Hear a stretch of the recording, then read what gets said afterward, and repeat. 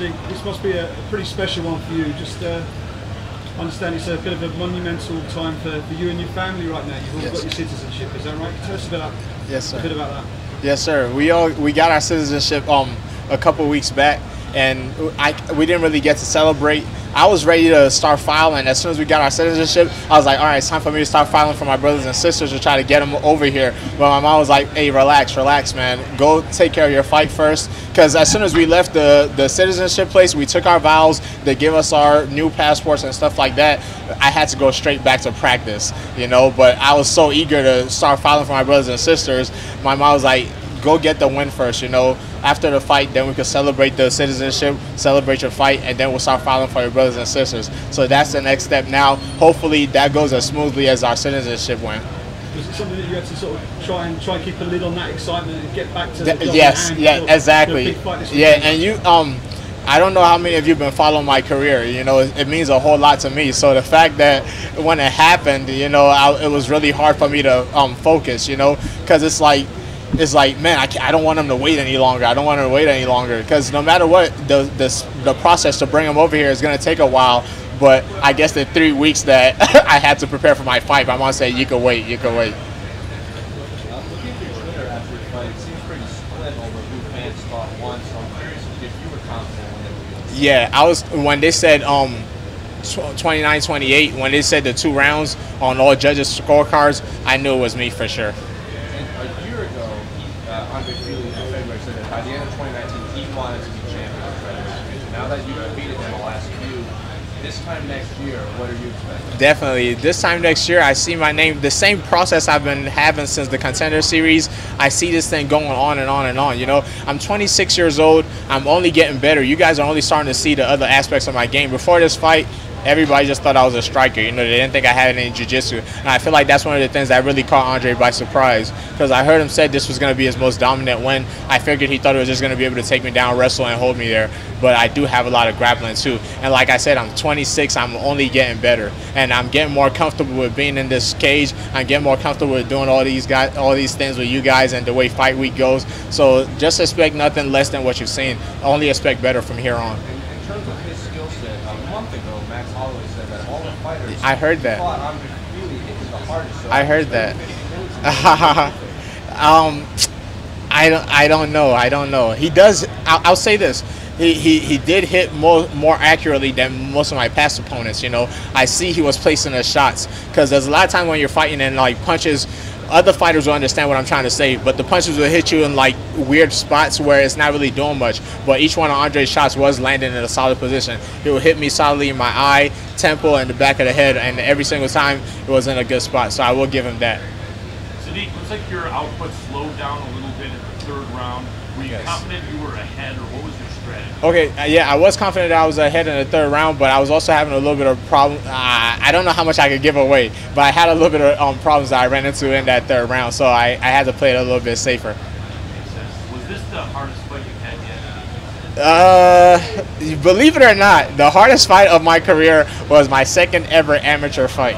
Fighting is a lot harder when you have no idea what you're doing, and it's just two guys out there throwing to the wind. It was only 9 minutes, but like I said, I had no idea what I was doing. That was the hardest fight I've ever had in my career. Last thing for me, I know you've wanted a higher ranked opponent. Do you feel you mirrored a top 10 opponent coming up next? Is there anyone you have? There's no one I really have my eyes on right now. Right now is kind of just enjoy this victory, heal up, and go talk to my coaches and see what they got planned up next. But I'm sure I should be ranked higher than 15 right now, so it'll make sense. It wouldn't make sense for me to go lower.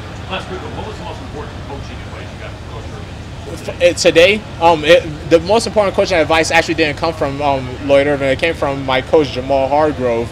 And he told me there was a point in that fight where I started looking for my kicks, and I kicked and I got countered, kicked again, got countered, and he said, hey, stop kicking, stop kicking. I chose to ignore him, kicked again, got countered one more time, and then he yelled out, and I could tell when he gets angry because I could tell when his voice, from the way his voice sounds, and when he said it the 4th time, it finally clicked, and I was like, yes sir, yes sir, yes sir. So that was the most important advice I got today. Sodiq, before At your last fight, you talked about talking to your mom backstage before the fight. Yes. What was her message to you? Yes. So tonight it was just prayers. She told me my brother's watching over me, and she said everybody back home is watching and they're all praying. You know, it should be around maybe 3 o'clock in Nigeria right now, 3 in the morning, 2 or 3 o'clock, and all my brothers and sisters back home are all watching. And they're all praying for me too, and that's what she wanted to tell me. I saw her. I wish I could bring her downstairs after the fights, you know, but she was a little bit higher up. My brother was a little bit closer, you know, just to give her a big old hug, you know. But that's my mom's greatest superpower, is those oils and prayers that she got, you know. Saying she's always showering me in them. If it doesn't matter if you're religious or you're not, just being around that positive vibe and that positive energy, it does a lot for an athlete's career, especially in a sport like this where so much of it is mental. All the physical stuff is done in practice. Everything else is just mental. So just being around that positivity changes a lot.